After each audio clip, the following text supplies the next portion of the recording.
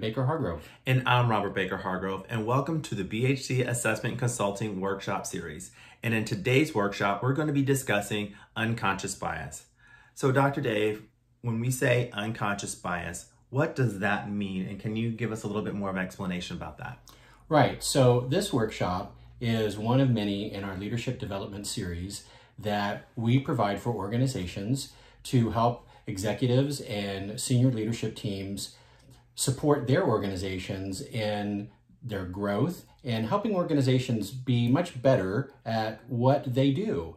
And in this particular workshop, we talk about unconscious bias.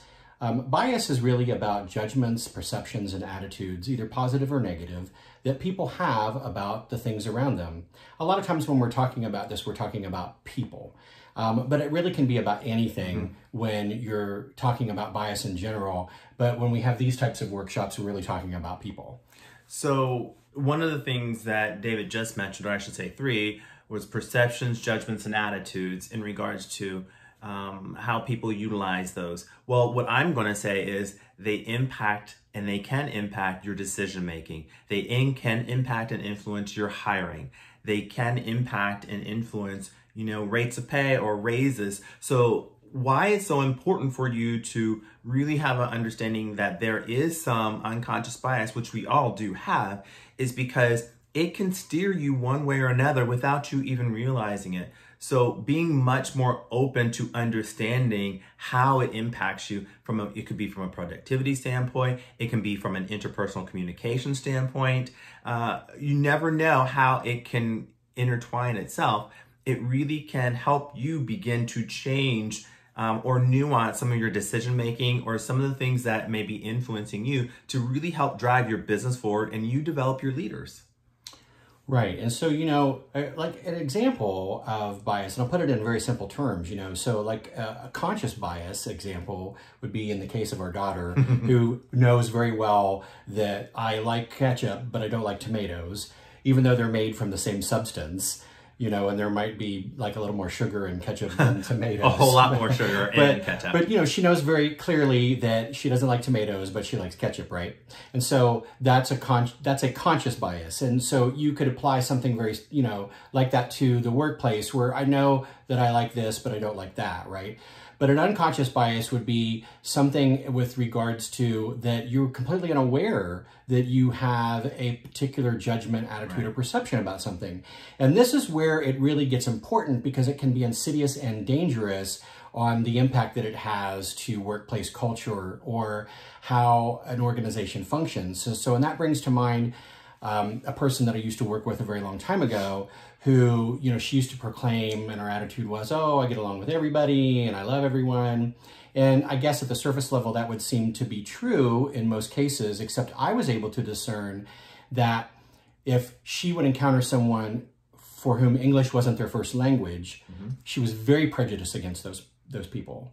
And so if you were from, the United States, or you were from a country that their foundry language was English, then there was no problem with that. But if you were from a country that English wasn't your first language and you spoke clearly with an accent that you had learned English at some point later, she was very prejudiced against those people. And she had no idea. It was clear to me that she had no idea that that was a prejudice that she held. And so that's an unconscious bias that can affect very negatively in terms of a workplace operations, especially if you're a leader and you have a bias like that example, and you're treating people on your teams differently. If your hiring practices involve these kinds of biases and you don't know it, I mean, those are just some examples of how biases can affect negatively. So in this workshop, we challenge people to uncover their biases. So once you become aware of something, then you can start to learn how to fix it. And what I find that is interesting is that when you think about unconscious bias, it typically and upfront includes things that we would say that fall under diversity, equity, and inclusion, from race, ethnicity, language, religion, marital status, socioeconomic status. It could be height, it could be age, it could be so many things. And, you could have dated someone who maybe hurt you, who was, had blonde hair. And so now, you're skittish to connect with people who have blonde hair.